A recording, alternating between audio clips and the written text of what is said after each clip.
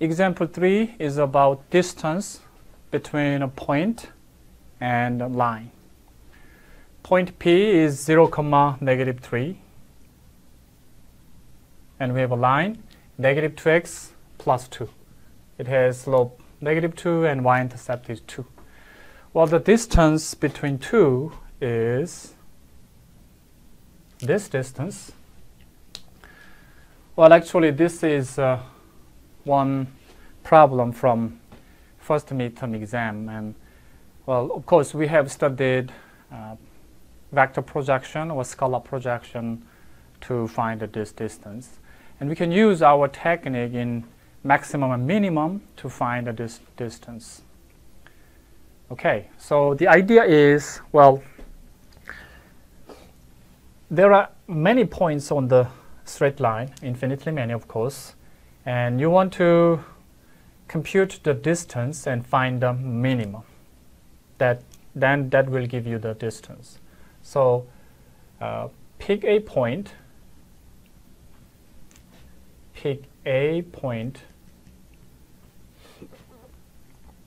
on the line. Well, generic point, say Q.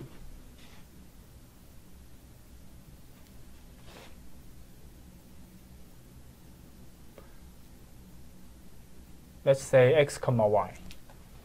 So we are picking generic point Q on the line, and then we are interested in the distance. The distance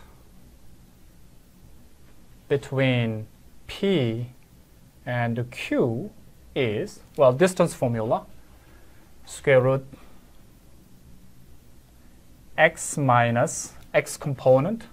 Well, the x component of P is 0. Y minus y component, well, y component is -3. So we have square root x squared plus y plus 3 squared. The idea is we want to minimize this. Well, eventually we take derivative and find the minimum and so on. But as you see, we have two variables, and we want to eliminate one of them. So let's try to eliminate this y guy. How we eliminate y? Actually, there is a relations between two. Well, we are picking a point on the line. So we are not picking random point. This point must be on the line. That means x and y must satisfy this relationship. So y has to be -2x plus 2. So you can replace y by that. So it's going to be square root x squared plus -2x plus 2 plus 3.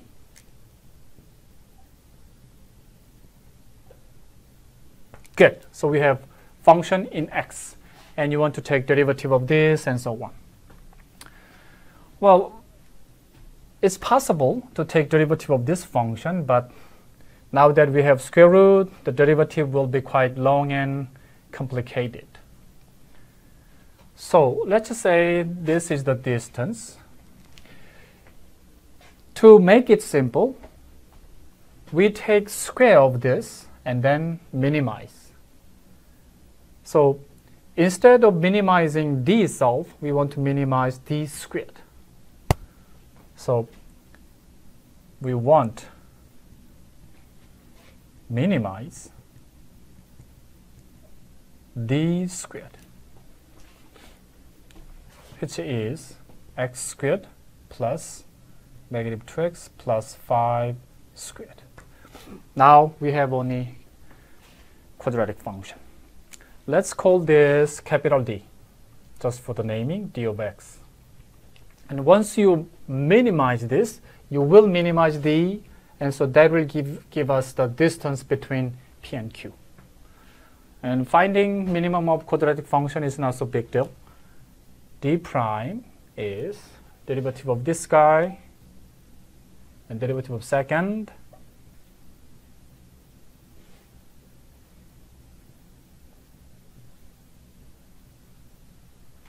It's just a linear function.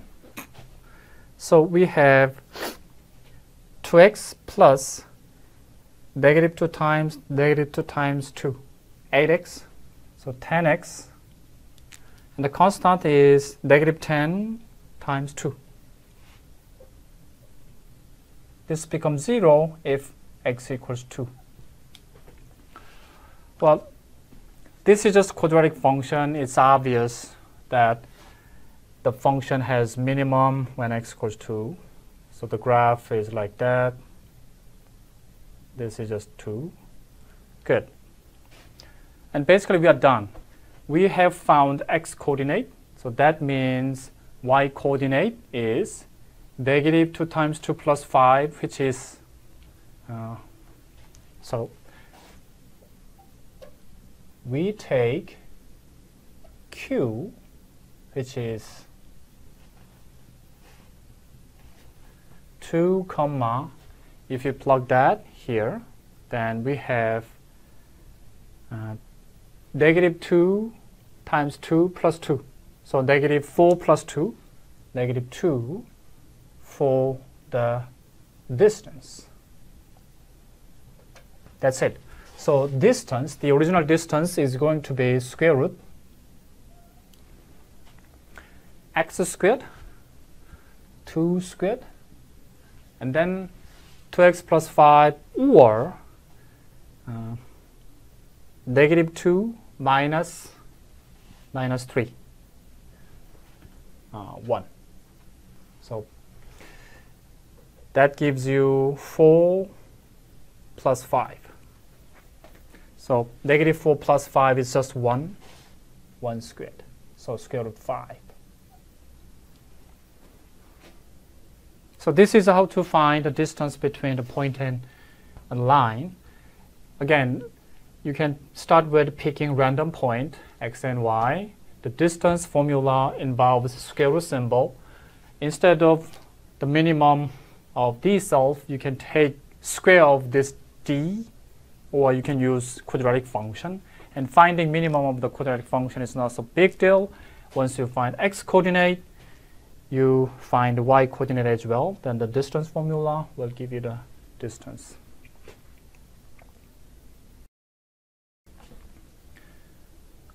The next problem is also quite interesting.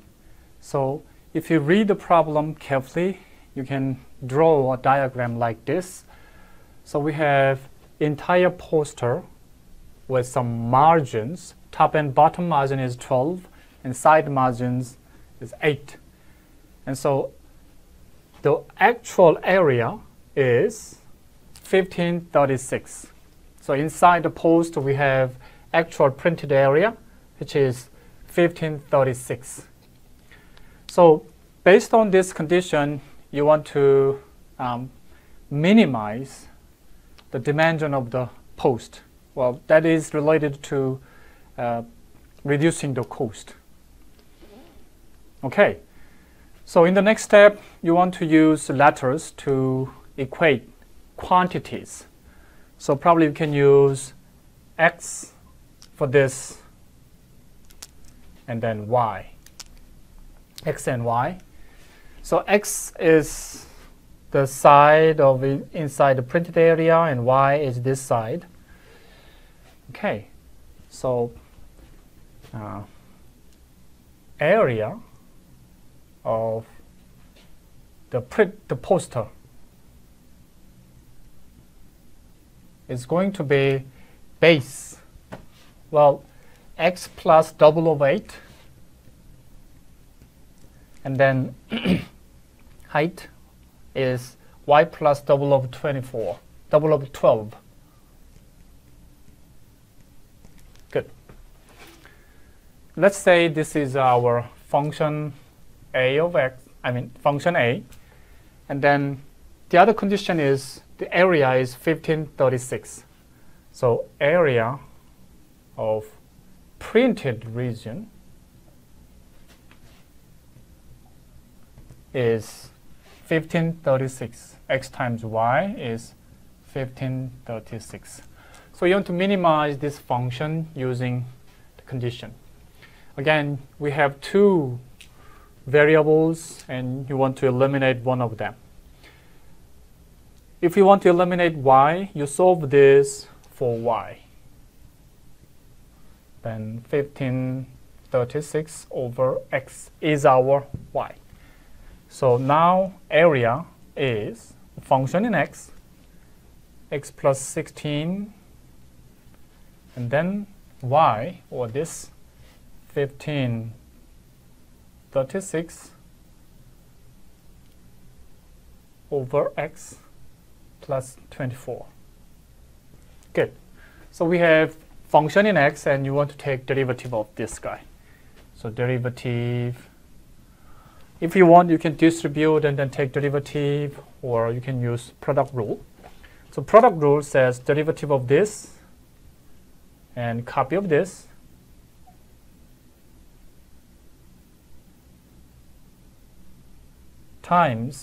plus copy of first and then derivative of that. Well, this 24 will be gone. The derivative of that is negative 1536 over x squared. Good. Well, x times this will be negative of that guy. So there is canceling.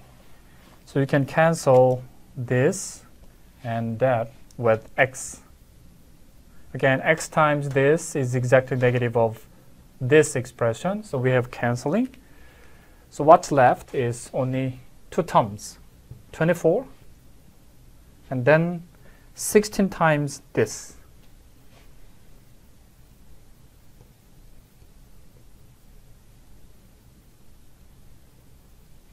Okay, so this becomes 0 if two guys are the same. Let's see, this number is quite big number, but we can reduce.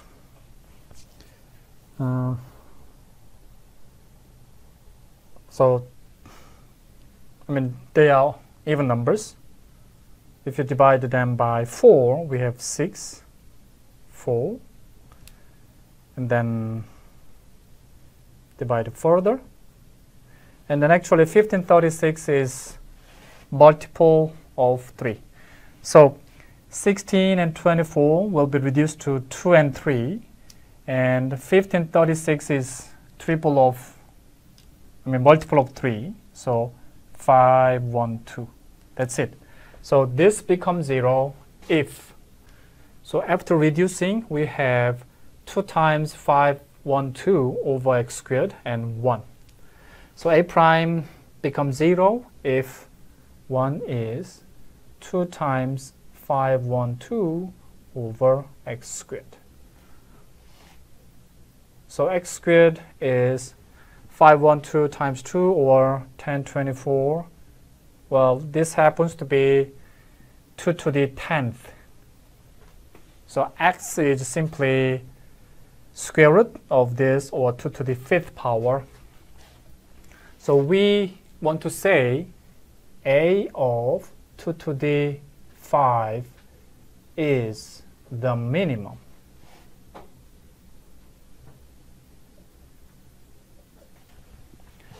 Well, you can use first derivative test or second derivative test. By second derivative test. Well, to apply second derivative test, you take second derivative of that. So since second derivative, well, after canceling, we have only two terms, 24 plus x times this. When you take derivative further, this will be gone. And then derivative of 16 times that. So derivative of some number